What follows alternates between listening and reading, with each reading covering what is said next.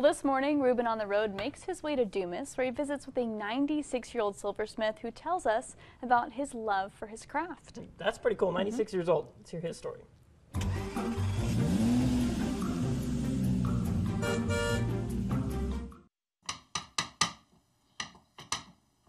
Well, I worked for a guy that done jewelry work, and so kind of picked up on that, and then didn't have anything to do, so I started making jewelry.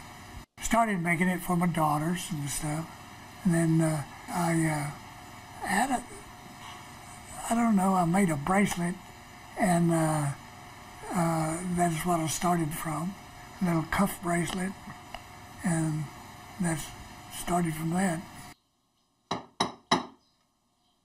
After I got to making some and people liked it, so I just started creating it.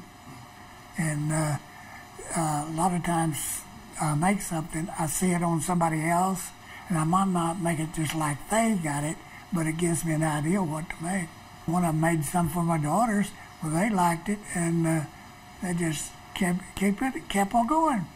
I got a lady that says, I've got on a piece of your jewelry every day, There's a lot of them that say that, say, I've got some of your jewelry. I had to have something to do, and that just worked out great.